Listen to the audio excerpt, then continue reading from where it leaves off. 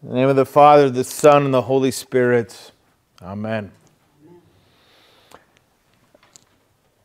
I always love reading that story of Noah. You know, it's one of those great stories that I think we all heard and learned.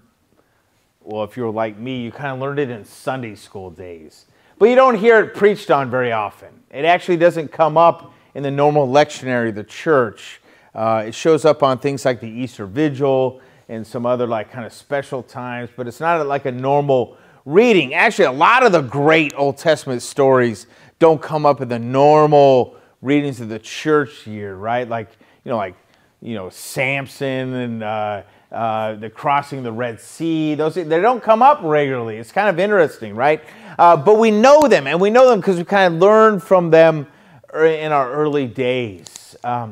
So I love a chance to kind of ponder about this. Now, these texts during our midweek services, I'm sure you guys are already kind of aware a bit. The theme is honest repentance is what we're looking at, and they're catechetical sermons. So the idea is like we're taking a theme or an idea and we're kind of wrestling with it together instead of like unpacking a verse, which is normally what happens on a Sunday morning, right? I'm assuming that's what happens here on a Sunday morning. I trust that that's what happens, right? So anyway, so it's a little different in its feel. But you get this text with the water and the flood and all that stuff. And one of the things that,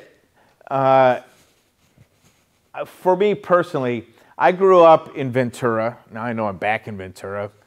I was away for a lot of years, trust me. But I grew up surfing. Any surfers here? No, not a one, right? That's fine. It's okay. You're in Moorpark. You're allowed that, right?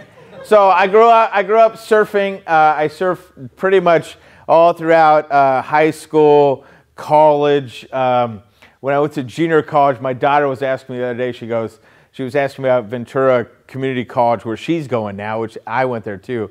She's like, well, how long were you there? And I was like, well, I was there for 2 years, but I only left with a year's worth of credit because the waves were really good when I was there, right? And like when I went, we were paying like $11 a unit, and I was living with mom and dad. It was like, if the waves are good, you're going to go surfing, right? That kind of thing. So, but one of the things that surfing taught me early on was a respect and understanding the power of water.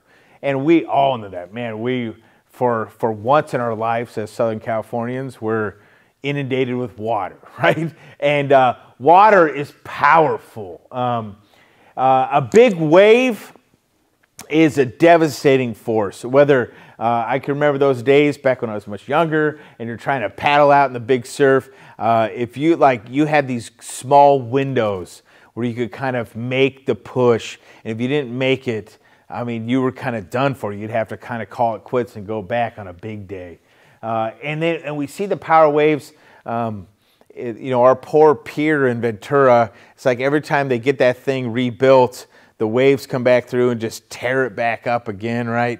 Over and again, it keeps getting destroyed. Or I'm sure you guys probably saw on the news, it wasn't that long ago, the big wave at the end of Seaward in Ventura, right? Because it made national news. I had friends in like Florida texting me like, "Are you guys okay?" I'm like, "No, we're fine." It's like, but that big wave came over at the end of Seaward, and it wiped out a bunch of pedestrians that were there. It's like you realize the power of the moving water and how destructive and chaotic it can be. I remember, was it 2011? I think the big earthquake in Japan, the one that caused the tsunami, right? Remember it impacted the nuclear power plant there, right? But the footage, that was the first time I saw footage of a tsunami. And it wasn't what I thought. I don't know if you guys had the same reaction. Like in my brain, a tsunami was this like giant wave, like a surfable wave, right? Like a big wave that kind of came in and it destroyed things. That's not the way it was at all. The water pulls out really far, and then it pushes in with such force man, it obliterated. I mean, I will still to this day watch footage of that, like in awe at the power and the destructive force of water as it pushes in. There's nothing quite like it. And when you take all that in, you know, as Christians, as people who receive the Word of God, we know in the very beginning of the book of Genesis, God employs His Word, and you can kind of see it this way, in a battle with water, right? So if you remember, in the beginning, the earth is formless and void, it says, right, at the very beginning, right? And remember, the Spirit hovers over the face of the waters. It's all water, and the water is chaos. It's just tumultuous. It's unknown.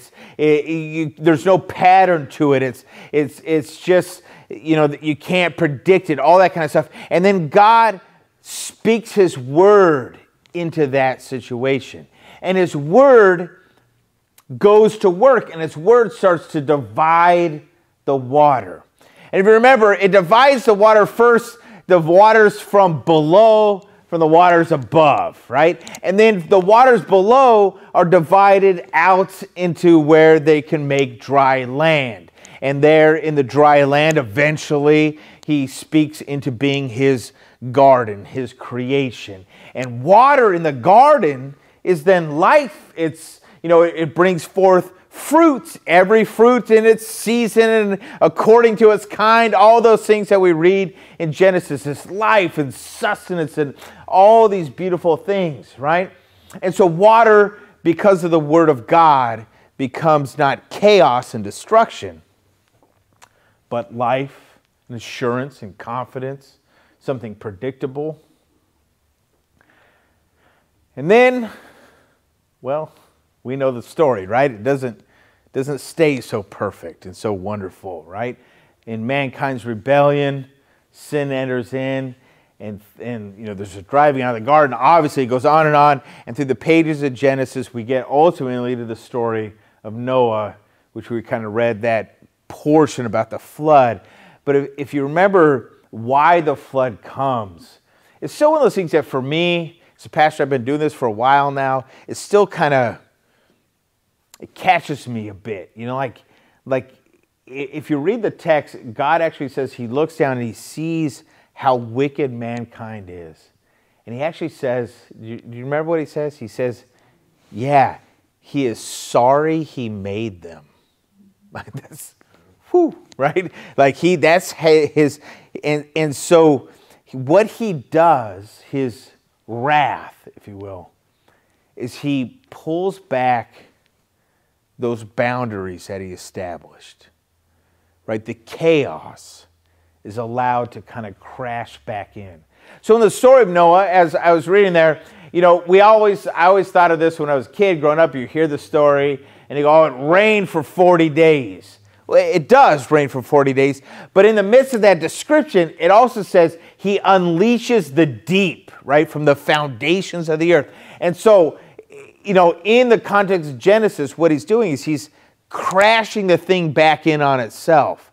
The division that He had brought by His Word, He pulls back. And chaos just happens, right? It's all crashes in. Water from above, water comes up from below, and everything is destroyed. Absolutely everything is wiped out, except, of course, Noah and his family and all the animals in the ark, right? They remain, they find this way through in the ark, right?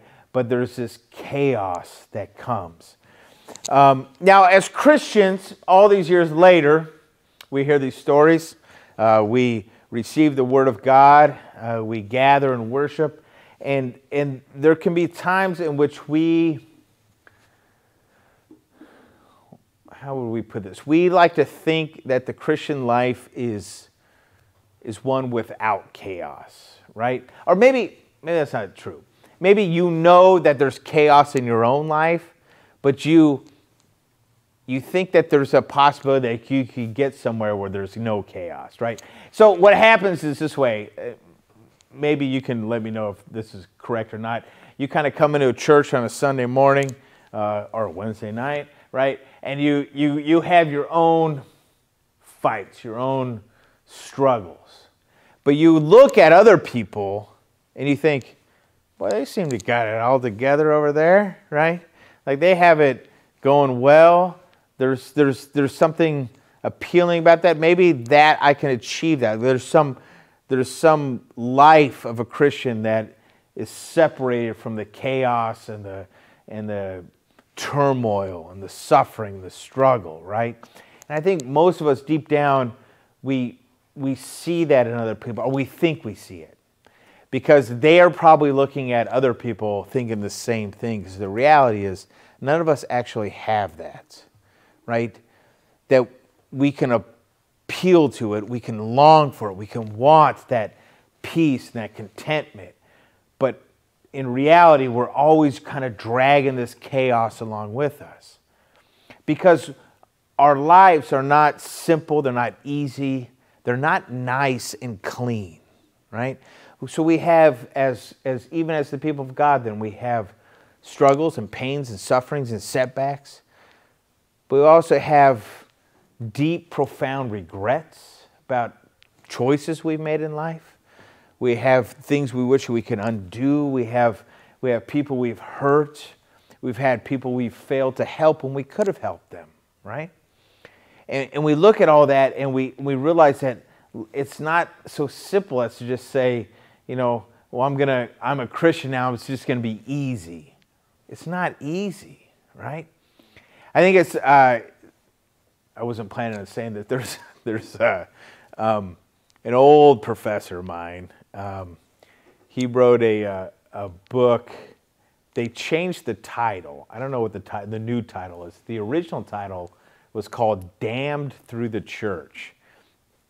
Now you probably know why they changed the title. That's not an appealing title. You're not going to buy that, but it's a beautiful idea. In other words, like when you're just living your life out there away from all this stuff, you're kind of fine. And then you come to church and you hear the Word of God and receive these gifts, and then you aspire to things and you want to be faithful and you strive to it.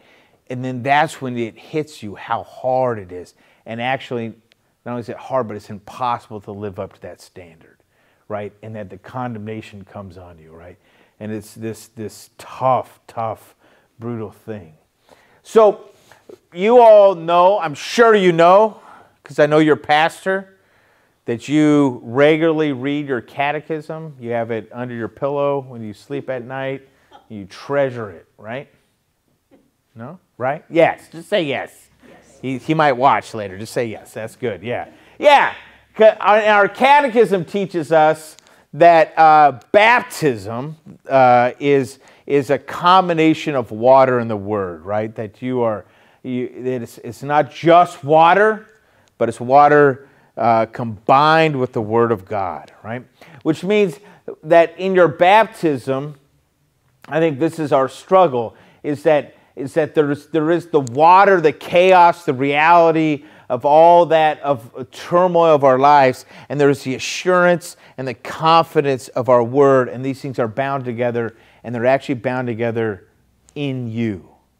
And you feel that struggle within you. So you have this maybe that's not a good way to say it, but you have this part of you, that you know the assurance of God, you know the promises He's given you, you know the confidence that He has given you life and salvation in Himself. And yet you feel all the chaos of this world, the chaos of your own life, the failures, the setbacks, the regrets, and all those things. And these things are in this binding up together, right? And we can't quite always find a way out of that. And it feels like we're locked into this struggle within ourselves. And perhaps that is, we're locked in there until the day of our Lord's return, or the day that He calls us to Him, that there's this locked in. But we are given by Him assurances in the midst of the chaos. So one of the things that I love is that in Scripture, we have the story of Noah and the flood and all the chaos that comes with that, right? And then you have Peter all these years later talking about the flood. Do you remember what he says about the flood? He says, he talks about Noah and his family, and he goes, and he says this like we've heard this, especially as Lutherans, and we take it, we're like, oh, that makes sense. But it's kind of crazy. He goes, baptism, which corresponds to that, ark, flood, all that stuff. He goes, baptism corresponds to this.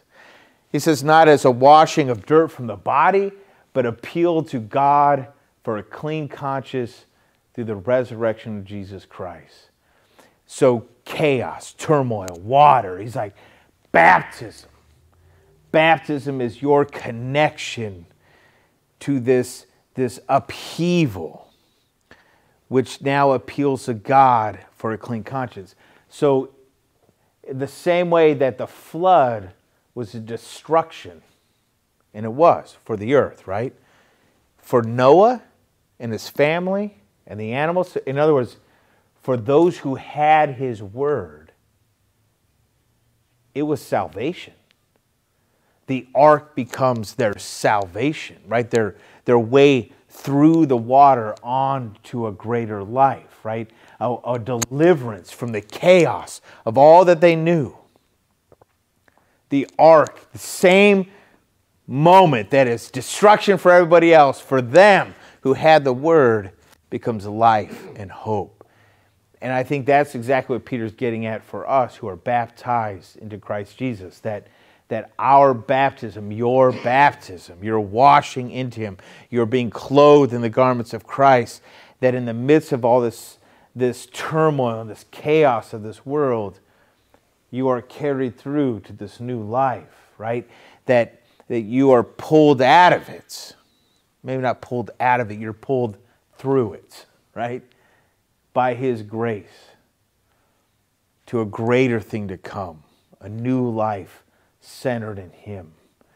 And so we have this time during Lent. We call that honest repentance this year, and you'll hear.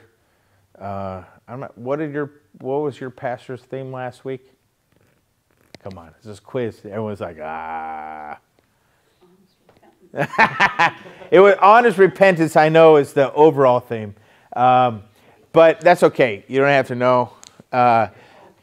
Purification, right? So each one's going to hit on different things. So chaos, purification. You'll have faith. You'll have the law. You'll have all these different themes that kind of focus us.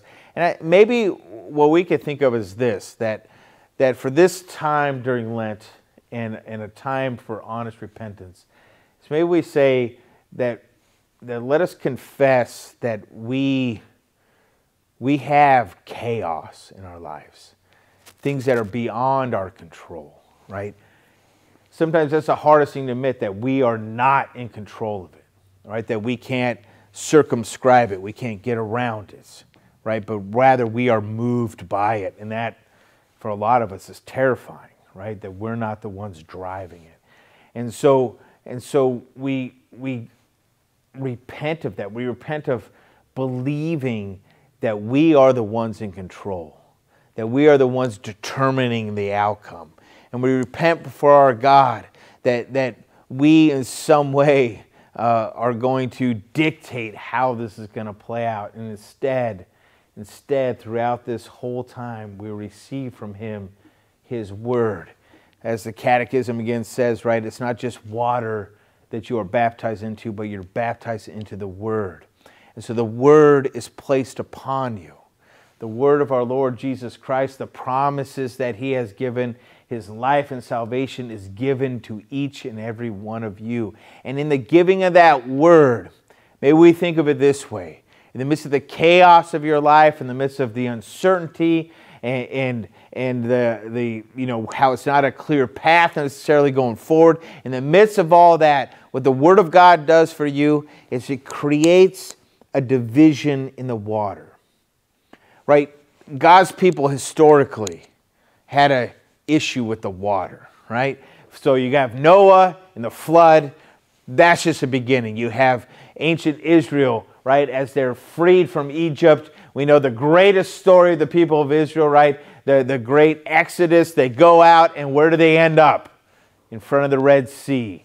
And they can't get across. Pharaoh's army's coming behind them. And what does God do? He separates the waters, and he makes a space for them. And on dry land, they cross through, and they go through victorious. The Egyptians, not so lucky, right? The water comes crashing back upon them as they enter into it, right? But then later on, you get Jesus in the boat. Remember that story where he's asleep in the boat, and the storm and the chaos is erupting all around him, and the disciples are like, don't you care? Don't you care that we're about to die? And he gets up. I love that moment. He just kind of gets up and he yells, right? Peace, be still. And the wind and the waves obey him, right? And they're calm in that moment. In the book of Revelation, the throne of God stands before you. You get the scene where the sea is before it, and it's like glass, completely calm. And that's like just the beginning. By the end of the book of Revelation, when the new heaven and the new earth come down, the image there, or not the image, the word there is it declares the sea is no more. Chaos itself is absolutely removed from the picture, right? So all this turmoil, all this stuff gets pushed further and further on. And all these promises are yours, and they're given to you in the waters of baptism, that in that moment you live your life here kind of on this edge, if you will. The chaos is real. We don't deny it. It's part of your life. And it can become overwhelming at times. But the Word of God is for you as well. And someday soon, when our Lord returns, the water will fully recede, and all you'll have is His Word and His grace. But in the meantime, He speaks to you here now in His Word and His gifts, in the waters of baptism. He proclaims to you that you are forgiven, that you are heirs of eternal life, that you are saved, that in the midst of the chaos, here and now, He has provided a little division where for a moment you stand on dry ground. And that is where we find our strength and our hope. Not in the chaos of our world, not in our handling of it, but in the Word of God for you. All glory be to God. Amen.